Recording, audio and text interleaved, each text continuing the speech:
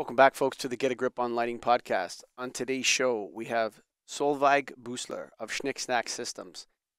Even though her favorite color is pink, Solveig loves all colors of the visible spectrum. That's right, we're talking about light. As a member of the executive board at the German-led LED manufacturer Schnick-Schnack-Systems GmbH, she provides TV studios, rental and production companies, as well as architectural products with LED modules and luminaires, as well as control systems.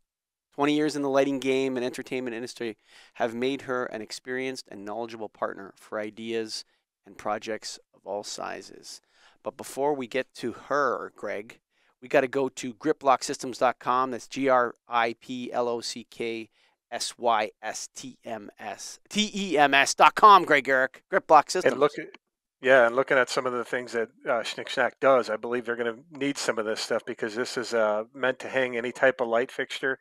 They're a leader in cable suspension for the lighting industry for over 30 years.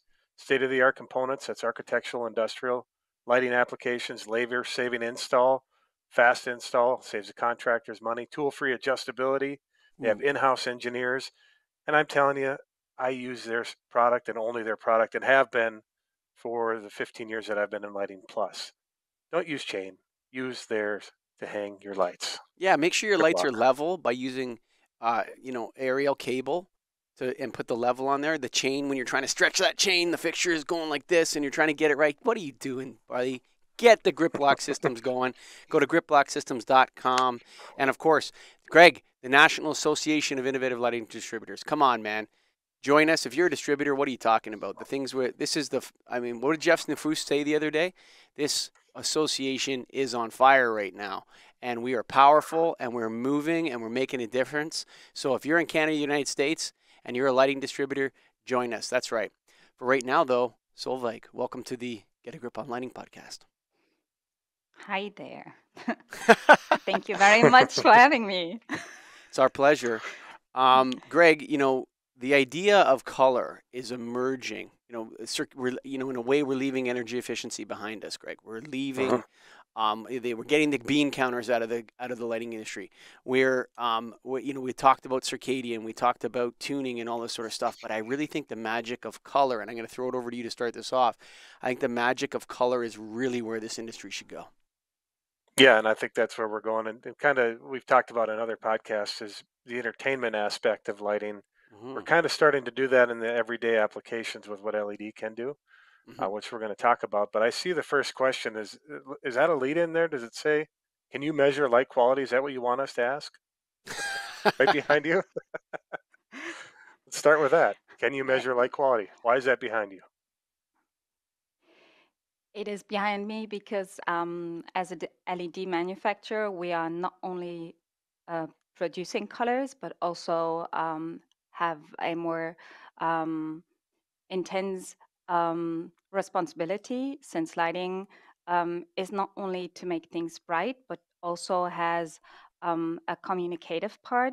And this is where we come into the game, since LED is more flexible and more individual than like generic lighting.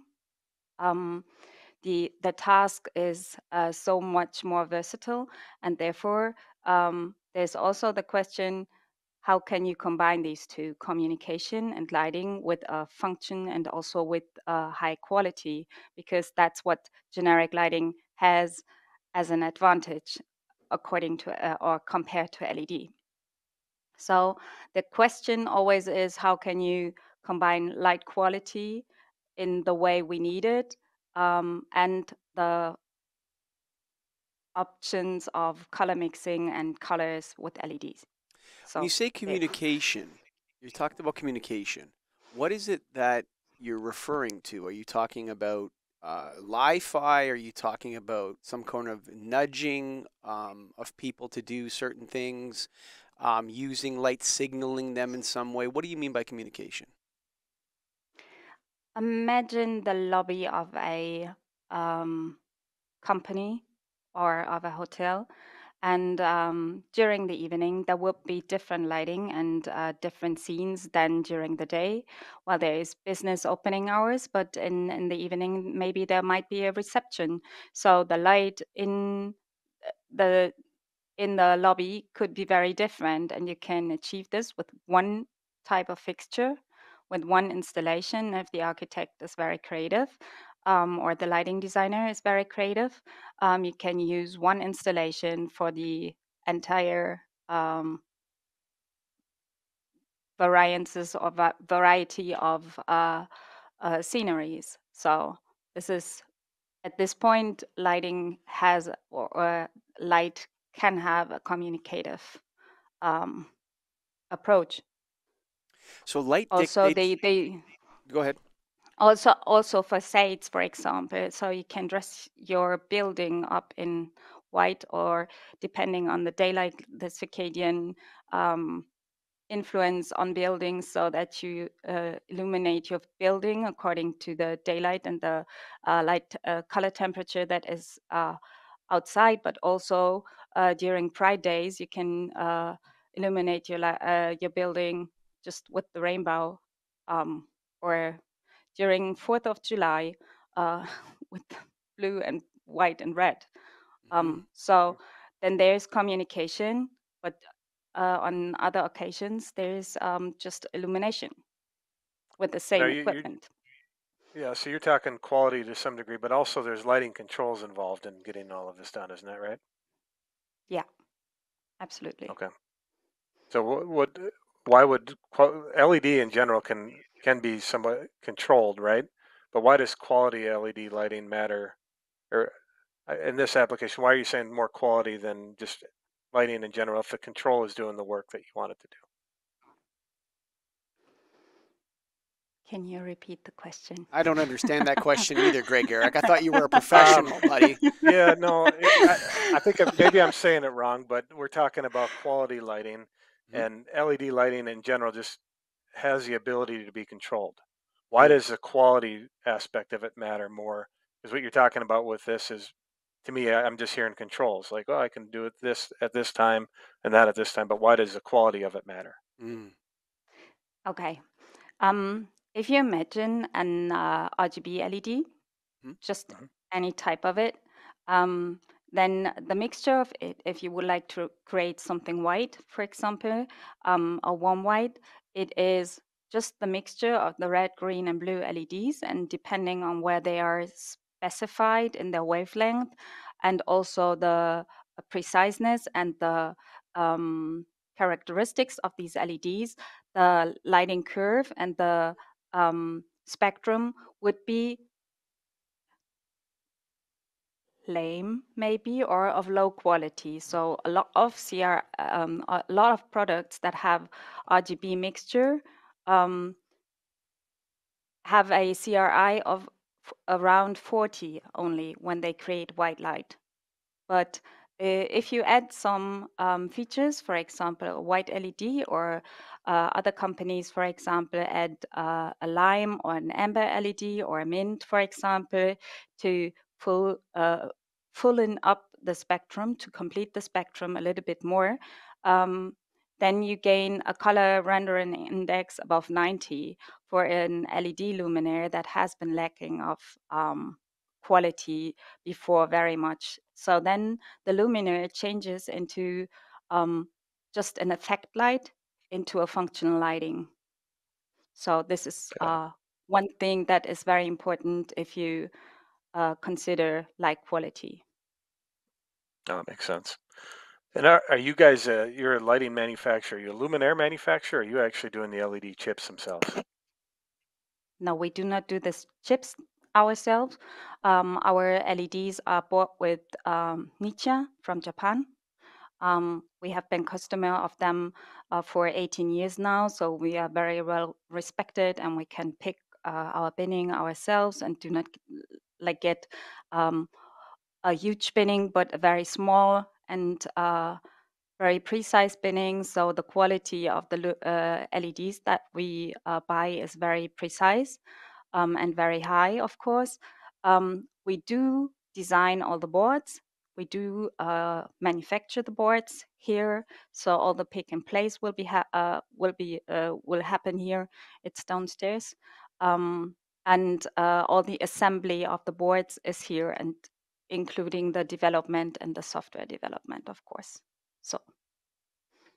Now, this might be a scientific question, and maybe I should know the answer, but you mentioned some different colors earlier and the types of chips that you can have. Can every color be done with red, green, and blue? Should I know this, Mike? Is that what RGB does? Can everything, if you just mix and match? let's let Solveig answer the question. I would say yes, but well, it depends. In general, yes. Okay.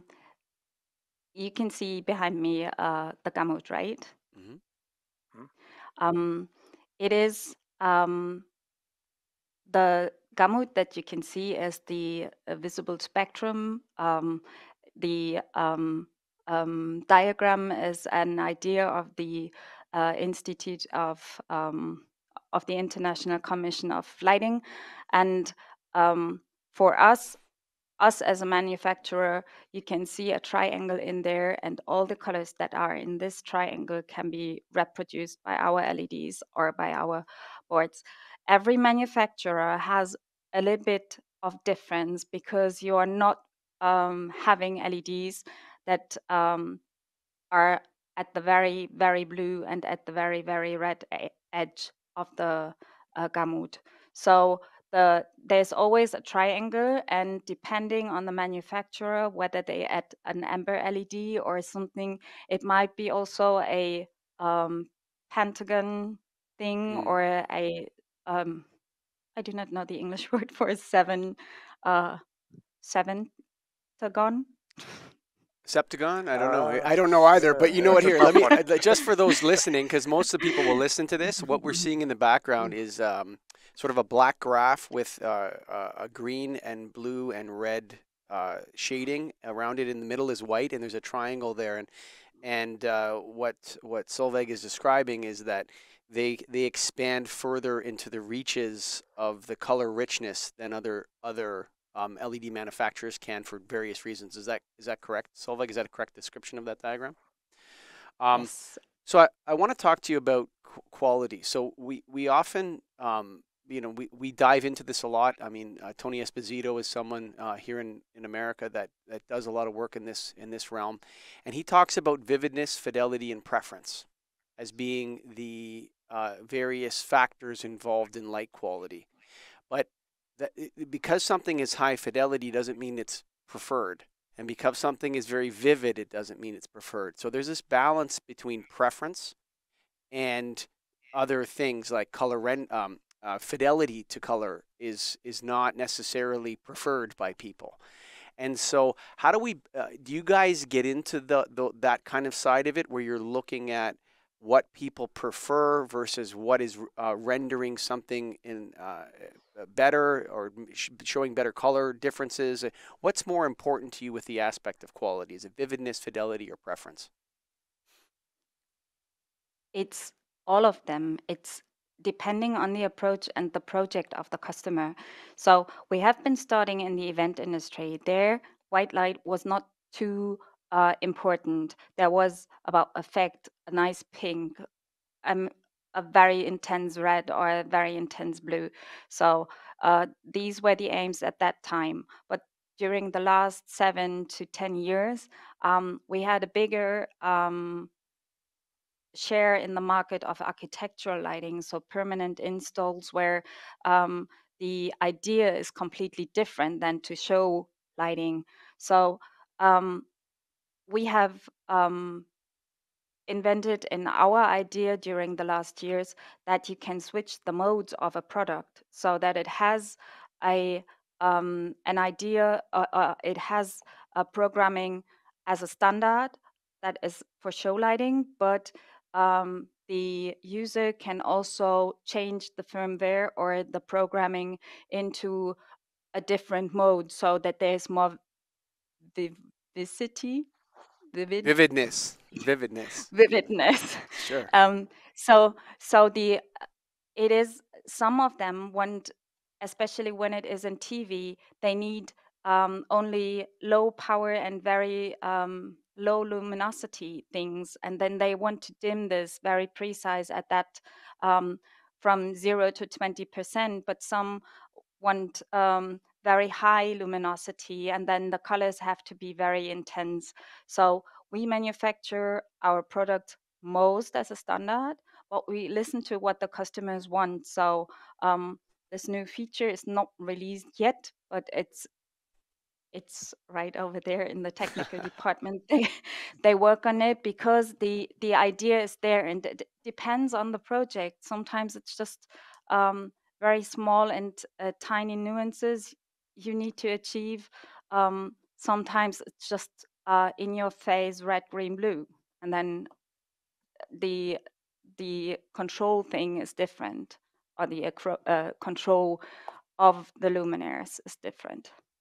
You know what's interesting, Greg, and what I'm really seeing as a trend in lighting that is going to be unstoppable in and what I think Schnick-Schnack is really in this marketplace now, and wherever you guys are already there, and but you're what's coming is like the collision of architectural and general lighting with theatrical lighting.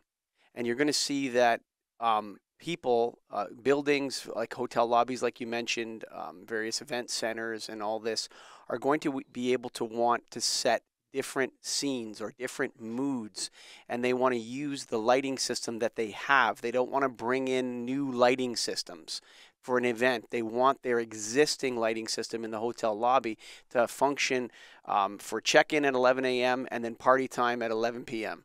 And they want to be able to have those controls and program it to be able to set these different kinds of moods. And they need to combine theatrical lighting with their general lighting in order to be able to accomplish this without having to bring in all this extra equipment. And am I summarizing that correctly, Solveig? Do you think that's the right description of what's happening, a collision between architectural lighting and theatrical lighting? Absolutely. I think it's going that way. With nearly every architectural project that we receive, there's always a scenic, let's call it scenic part, that where they can change the environment just by lighting Yes. and with the installed lighting. And this is very powerful. I mean, we Andrea Wilkerson at Pacific Northwest National Laboratory was using tuning systems and just giving people the ability to tune their lighting systems. And they were looking for one thing, but they found that people ended up using these systems in different ways and using it to nudge people to do certain things. For example, Greg, and the people that listen to every show are going to get annoyed that I'm talking about this, but I think it's wonderful. They used it to nudge people to leave the hospital at visiting hours by lowering the color temperature slowly and dimming the lights. And this had the effect of, people going, oh, geez, it must be getting late. The lights are being dimmed. Like in a theater, it's time to be quiet when the lights are being dimmed. In a hospital, when the lights are being dimmed, it's time to leave the hospital as a visitor. And so we're seeing this theatrical use of nudging or telling people something. Communication is the words you use. I think nudging is a good word too, where we're nudging people to take a certain action using various amounts of light, various colors of light. We can cue people that it's party time, Solveig. We can cue people it's time to have a cocktail. Because using light, we can cue them that it's time to leave. Whatever.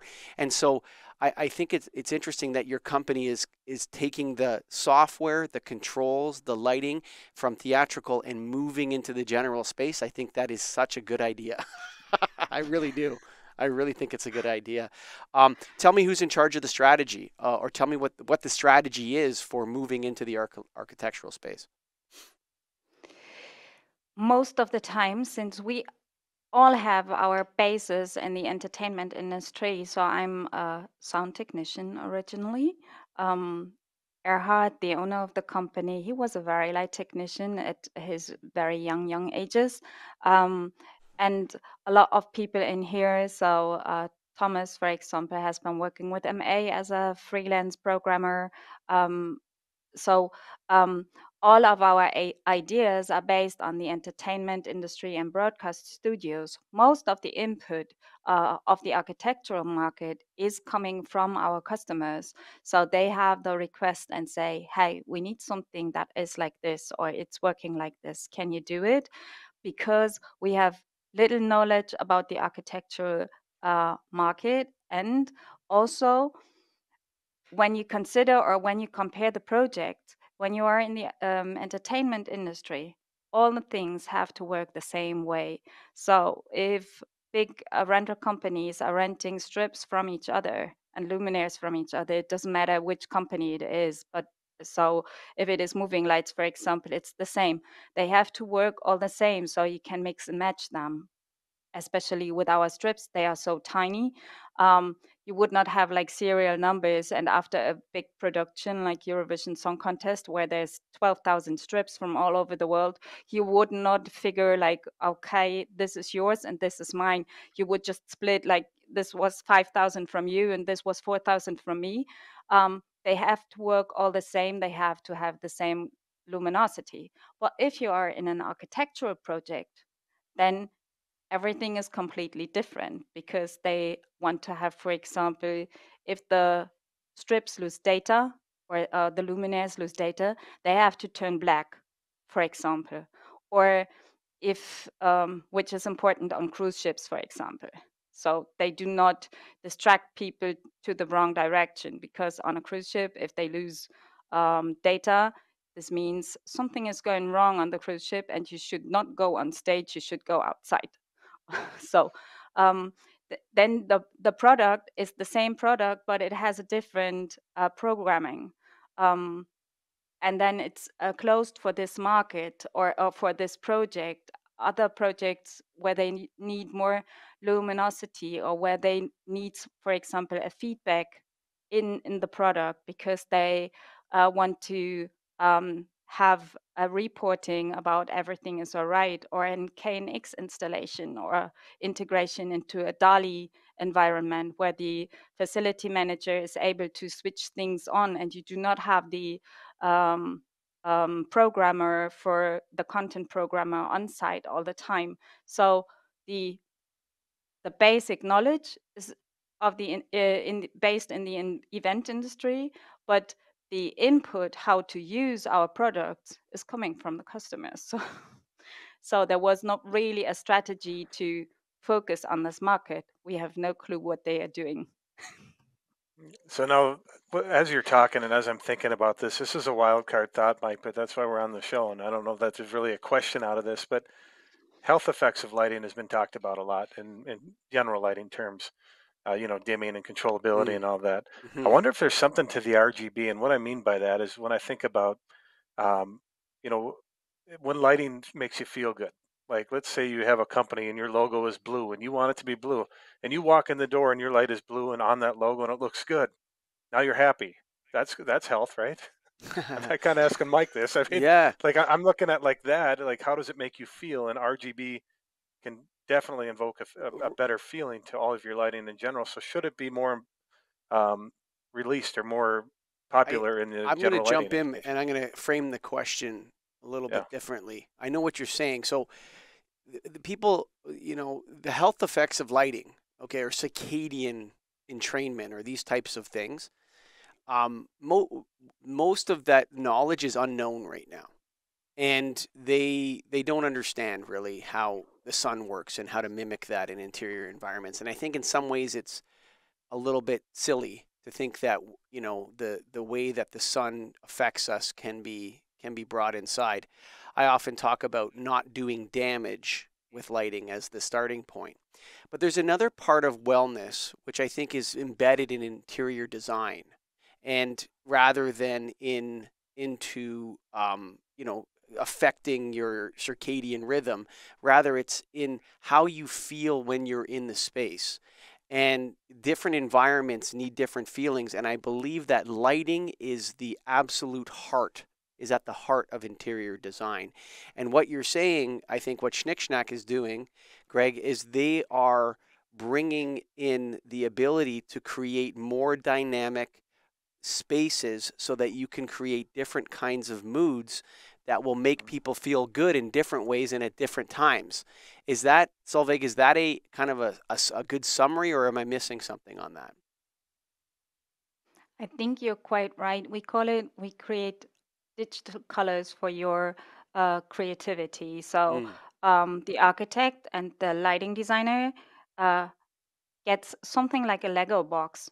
So he can create shapes and sizes and what he wants to do. Also, the toolkit consists of various colors, so you can also have only monochrome, um, and RGB and RGBW, and maybe also very specific colors. So if you need a special wavelength, for example, that's possible with us. If you have something like a very intense blue or something, so we can uh, buy an LED that is more specific to your needs. But in general, yes, it's depending on the lighting designer's ideas, and then if he and the architect, most of the time, there's now two players in the game: one interior designer and a lighting designer who are in charge of creating a nice room or several nice rooms, and also are in charge of maybe creating rooms that are changeable, so that they have different roles or uses in the same room. And that's, I think it's a hard task, but during the past years, there have been a lot of manufacturers that deliver the right tools to create rooms like these. So what are the toughest colors? I'm going to chime in on one that I know about. There was one project I had where they wanted to get maroon light. Can you get the color maroon out of RGB LED? Maroon? What's maroon? Maroon is like a mixture of purple and red. Purple red, yeah. Yeah, you can get it. That you can? Okay, because I heard one that they said maroon was the toughest one to get from somebody. But what is the toughest one to get? What is the toughest color? Well, if you ask me, the picture I had in my back at the very beginning, this one, it's an installation with dots that are hanging from the ceiling. And one of the things I like about this project the most is that it has um, an the possibility to have something like olive green, mustard yellow, very pale amber dots, and also very light lavender. Those colors that are usually with a lot of white content, or a lot of white in there, that are very bright usually. So these colors are hard to mix, and these look very strange if you do not follow some rules, for example, 16-bit dimming per channel, or adjusted dimming curves, and then also the control side, so the video has to be adapted. I think that these colors are the most hard to achieve, and these look really strange if you have some bad products or picked the wrong product for your application.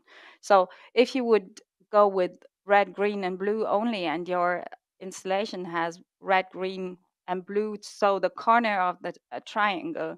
So that's very easy. But if you go back to, well, there you go. If you have this area, these colors are really hard to get, because the three components of red, green, and blue, they need to match very precisely there. Now, with these different color varieties, how do you measure if a colored LED is of high quality? Is that by the appearance to the eye? That you say that doesn't, you said like sometimes it can look strange, but and I guess what you're saying is we didn't get the effect we wanted, right? Like that's what you're saying, Yeah. right? Is like it doesn't look. That's not what I wanted to buy. I wanted to buy this white dot with a purple haze around it, which is what you were showing us in Mm, the original. So for those listening, it's mm, like it's like little balls of white light hanging from strings with a purple haze around it, and that's what you were trying to achieve. And people can envision this in their mm. heads, but sometimes when you try to do it, you don't get that. And so what you're saying is that when you're trying to play closely with white and other colors, it becomes more and more difficult. When you want to add sort of accents to white, that's where it's very difficult. Yeah, But deeper exactly. colors are easy. Um, Deeper colors are yes, easy. D Okay. deeper colors are very easy to achieve because the LEDs are sorted to or are manufactured to reproduce these colors. So the sum of the three components, red, green, and blue, these are hard to get. And then there's one thing um, that makes it also a little bit difficult, but have you ever bought a furniture from a shop where there was LED included, and Mm-hmm. then you get those remote controls where Mm-hmm. there's LED tape included, Mm-hmm. and then you switch on and say, I want to have 1% or 2% on, Mm-hmm. just dimmed, and it makes step Mm-hmm. bright. Yeah. And then Okay. there's nothing like romance, and there's nothing like okay, now I don't want to have it that bright, Mm-hmm. but there's nothing between 0 and 10%. And then Mm-hmm. if you tune it up very much, it looks nice, but it's so bright that it is not suitable for your environment or the idea you have had about the furniture. And if dimming happens like this, that it is step on, you will not achieve the very beautiful and sensible colors that are a mixture of red, green, and blue. So, How much um, of this is software? Like so you're what you're doing is you're addressing the you have a like instead of taking a dimmer and lowering the voltage, say, which is how you dim incandescent, you just lower you create mm, more resistance. And so in doing so incrementally, you dim from 0 to 100%. So if you turn the dial or smooth the knob, the incandescent light will dim accordingly by percentage of resistance to the voltage. What you're talking about is actually addressing individual parts of that color spectrum you showed us using software and technology to create different kinds of light effects. And that is that where the technology lies in addressing the individual chips in a way using software? yes, it is. Well, the chips or the LEDs are able um, to store um, data for their own programming. Some manufacturers have pre-programmed chips. We Mm-hmm. do not use pre-programmed. We use LEDs and have a special device on the strips to store them ourselves, to describe or to program themselves, and everything has the same data out of our company. But yes, the programming in the control part is the very important one, because if you have 255 steps or 256 with DMX 8-bit dimming, then you would have only 256 steps. That's 0.4% of the whole intensity um, during dimming. So our eyes are used or are capable to see a 3% difference in luminosity. So if you decrease or increase the luminosity of a luminaire by 3%, if you change it by 3%, our eyes are able to see it. If you figure a dimming curve, this one is power linear. Um, if you use 8-bit dimming, you would have a percentage average zero point 0.4. It's a little bit less, but 0.4 to calculate. If it would be 250 steps, it would be 0.4%. We have 256 steps. But if you turn on the luminosity for one step, that would be 0.4%. And then you take the second step, it would be 0.8%. This is an increase of luminosity by 100%, and our eyes and also the cameras receive this. So this makes that we figure this as a stepping. And one idea is, so if you go the next step, one more 0.4%, so to 1.2, it would be increased by 50% again. So you also would see this. And then it makes at the very bottom here, at the very low area, you would see step, step, step, step. And your eyes would see, oh, it's getting brighter and it's getting brighter. But if you are up there with 100%, and then you turn down, you go to 99.6. This is 0.4% of change. You will not see it because the first step you would see is 97%. So that's the fascinating. idea So it's is, not about the light level, it's about how much more light is produced. And that's what you yes. notice. That's fascinating. And have you solved this problem at the low end where you're able to remove the human conscious eye's ability to see the steps of the dimming? Yes, the yellow curve is ours and the green curve is ours. Blue is sRGB, so this is not our standard, but it's to compare this one. And DALI, for example, the architectural protocol of lighting control, they have done an even more flat dimming curve, as you can see, because usually they do generic lighting, general lighting, and for them, it's not important to have very for them it's important to adapt during the time of turning on the light. So you switch so you turn on the light and then the light goes whoop on, but your eyes are able to follow this line and your eyes are able to adapt, and it's not like boom in your face like in the airplanes.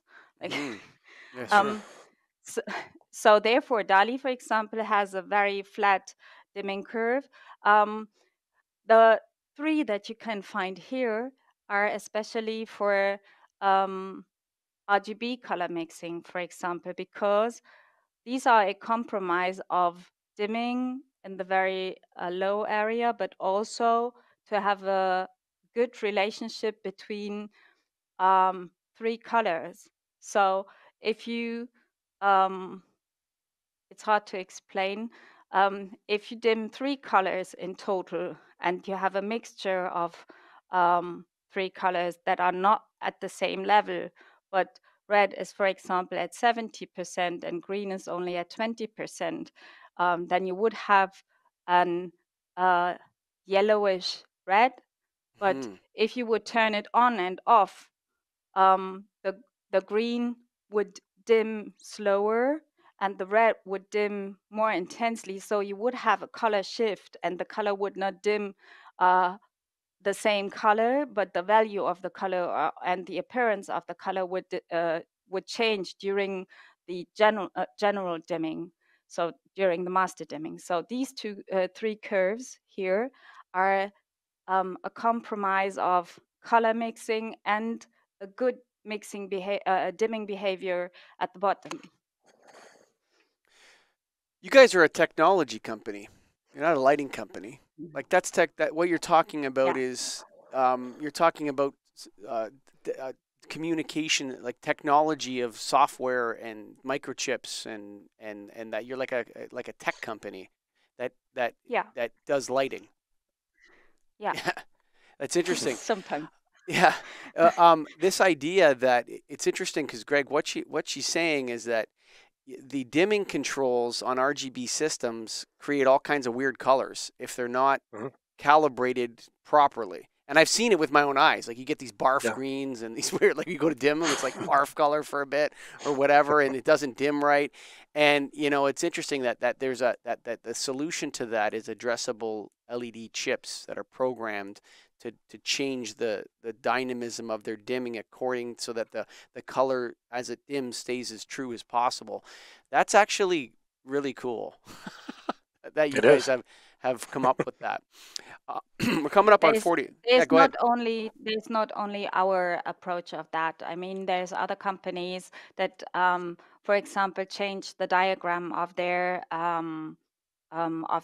visible colors, the colors that they can achieve, and also 16-bit dimming per channel is not a secret anymore. So it's kind of state of the art right now. So this increases the dimming behavior as well. And this is often used in different companies. So going back to this is a very serious and important question. At the beginning, you said your favorite color is pink. Does it have anything to do with the work you're doing, or you just like the color pink? Well, um, I just like the color pink. That's It's fine. beautiful, isn't it? You I know what? mean, That's great. That's Greg's favorite color too. It's a nice color. I didn't know if it had to do with the lighting that it was hard to get, but no, that's good. So, Solveig, No, is I there? mean, pink drinks, Cosmopolitan is very Sure. nice to drink, Yeah. and Now pink you're talking. champagne. Now you're Go. talking. Yeah. I like it. Any final thoughts for the Get a Grip on Lighting listeners, Solveig?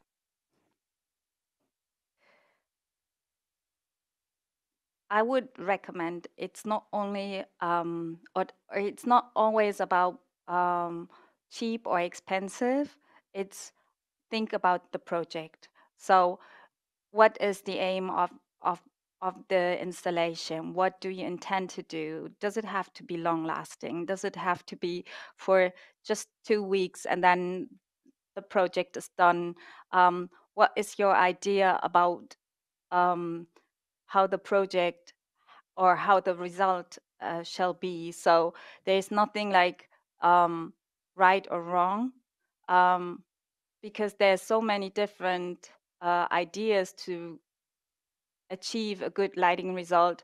So you, I would recommend you always ask a little bit and read into the topic. And there are many manufacturers that answer questions very precisely, because companies like ours, yes, you said right, we are a technical company, and if I ask Erhard about anything technical, he would explain it to me until the bottom of all knowledge that you can achieve that you can find physically.